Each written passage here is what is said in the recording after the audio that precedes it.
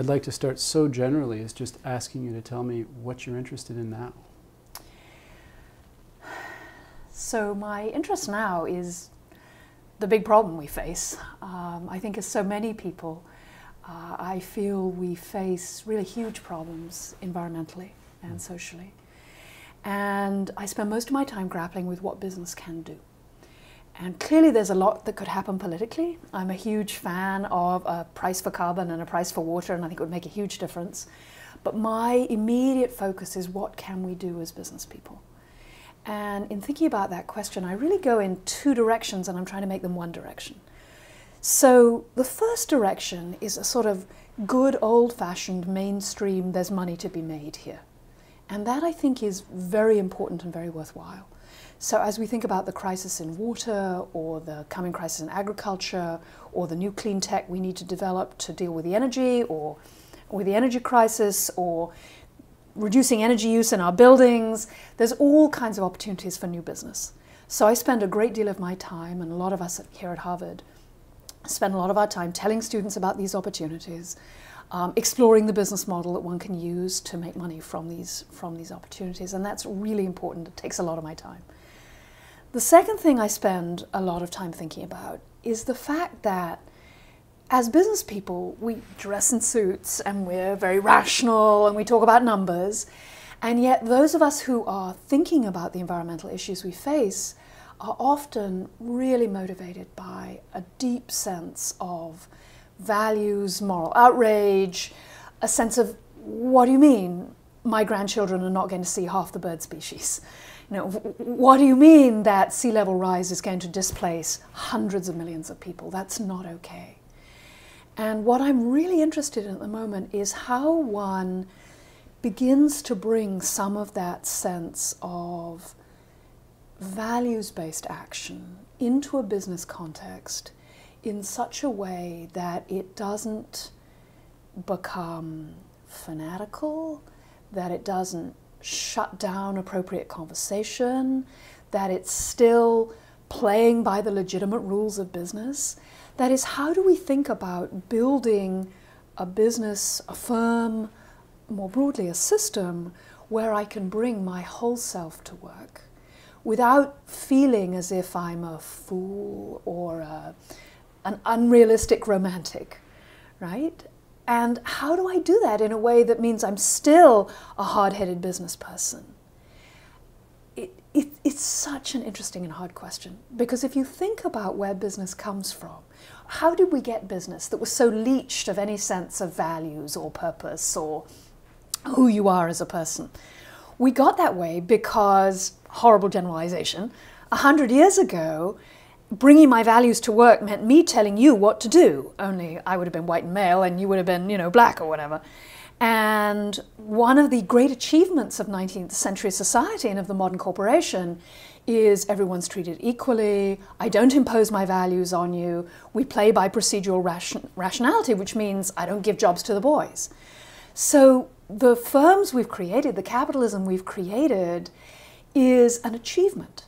The decoupling from the society in which we were in was a good thing and led to enormous individual freedom and incredible prosperity, and that prosperity supported political openness and really sort of underlay a lot of what's happened.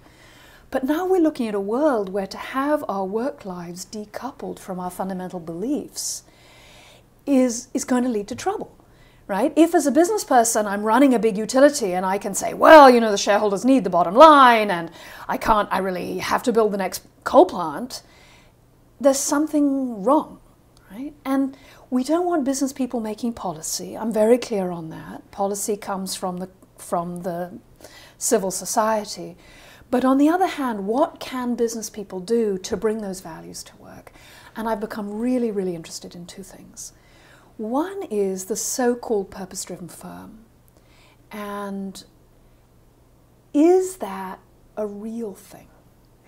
Or is it that there are a few firms in a few niches in the economy which have consumers who will pay a bit extra, and we have these incredible leaders and I'm thinking here of a firm like Patagonia, right? An amazing CEO, fantastic product line.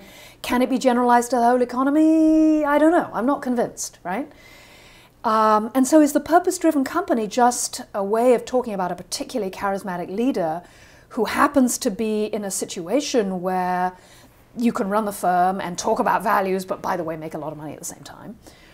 Or is it the case that it's really a different way to run a firm? That if we invite people to share their own commitments, if we create shared commitments as an organization, if instead of focusing only on shareholder return, we cast a broader net and think about the whole system, will that also make us better business people? In the sense of seeing different kinds of opportunities, building reputations, understanding our customers in a different way, engaging employees in a different way. Is that indeed a different way to run a railroad?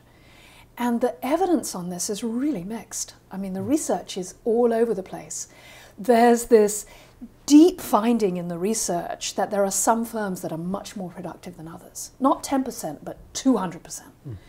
And there's this intuition in the literature that it's something about employee engagement and something about learning, but it's hard to nail down. And so a bunch of my research is about, don't laugh, trying to write mathematical models of why this kind of long-term commitment might really make a difference, trying to be systematically rigorous about why not always being systematically rigorous could be good business practice. So using more subjective measures, not always using short-term measures, why would that help you to run a better firm? And so that's a big part of what I do as an academic.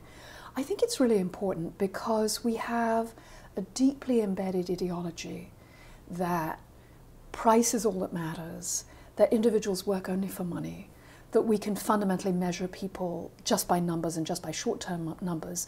And I've never met a serious business person who actually believes all of this, but I've met firms that are run this way. And I think what's difficult is that in the short term, in some places, that's a very good way to run a firm. And in particular, if you're burning up natural capital and social capital, you don't have to think about the long term, and you don't have to ask these broader questions, and you get very rich. And so how do we develop a rigorous model, or if rigorous is such an academic's word, how do we develop a plausible model that people can see that I'm not just being a romantic visionary, actually I could run a firm and make money and have fun and make a difference to the community I'm in. And that could be not an exceptional thing. I don't have to be this amazing person, but we could all do that. We could run our economy like that. So that's part of what I'm trying to do, is be part of that broad movement. And then the other thing I spend a lot of time doing is really trying to think and help business people think and join with my colleagues in thinking about what is the relationship between business and the society in which we're embedded. Because it's so easy to say, well, over here is the business world and government should come from the civil society and I don't mess with it. And yet we live in a world in which business is interacting with government all the time, lobbying for regulation, funding candidates. How do we talk about the fact that business people are responsible, at least partly responsible, for the institutions by which we live? And how does one talk about that in a way such that it has some bite? Because, if you're a business person, I can talk to you and you can say, well, yeah, Rebecca, you're right. And yes, I wish our political process was more functional and I wish we had a carbon tax, but what can I do, right? I have a firm to run. And so this question of, can firms at the leading edge, by setting an example, begin to drive institutional change? Can firms working together, whether in supply chains or in other forms of industry association, say, no, we're going to act as if we don't just meet the local minimum acceptable standard, we go one step beyond that. Can we find a way that business begins to support the kind of governance we need for a sustainable world? And that's, talk about a quixotic conversation, right? That's really hard.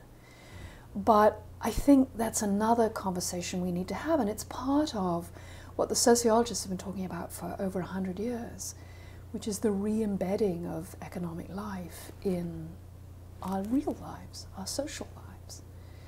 And so if as managers we bring our values and our commitments to work, not just within the firm, but also beyond the firm boundaries, what might that look like? And so that's what I'm thinking about at the moment. That's quite a lot.